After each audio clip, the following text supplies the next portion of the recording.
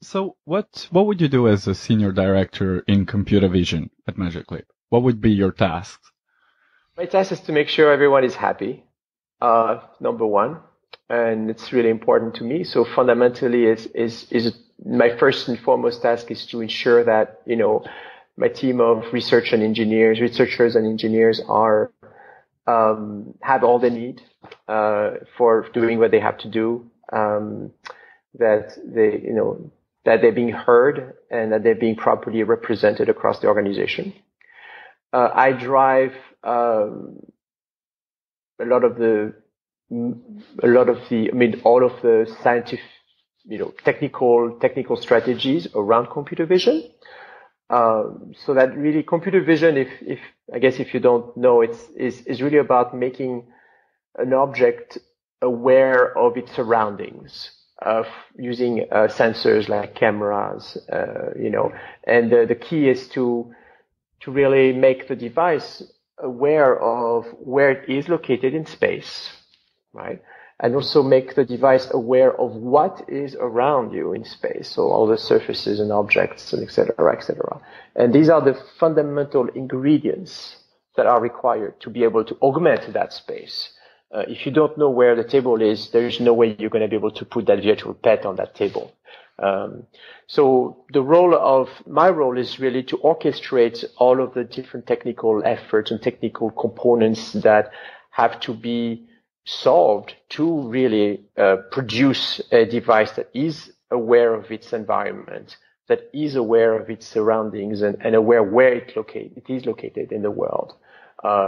All that in real time, all the time, potentially in presence of all kinds of clutter in the world. People walking around, real pets walking around, objects moving, and that is really the core. One of the core challenges that we are addressing here is to be world aware.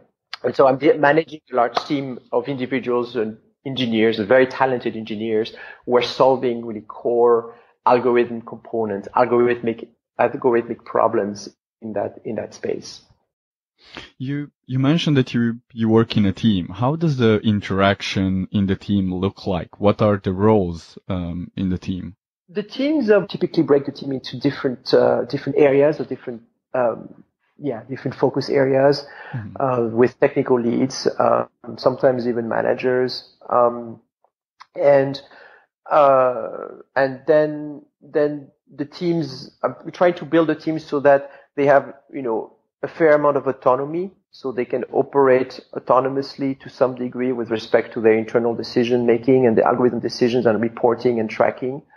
And then, of course, there is interactions across teams. So each team would be typically of size, depending on the scope of the project, from 3 to 10, maybe, depending on how big the scope of the project is. There's different formulas, and not one formula fits all, unfortunately. There's certain teams that need to be constantly in communication with other people and other groups within the organization. Teams that have to do more with calibration,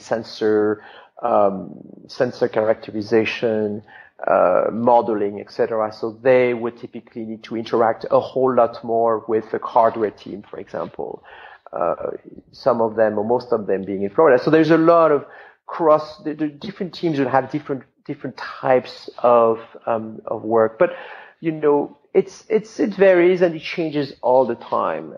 You have to constantly reinvent yourself, and you have to constantly question how you do things, and open the door for changes, and reach out to others and ask them their opinion. What do you think? How do you think we should improve this? I would typically ask the question, do you think we are wasting our time meeting now? And if we are, should we either cancel that meeting or make a different use of it? And I would do that routinely, because again, that is the beauty of startups. The beauty of startups is you have free to change things so much more dynamically than in large organizations, where a process has been put in place, where you have to follow a certain, recipe for everything. In the startup world, you set the recipe, you make it, and then if it doesn't work, you change it.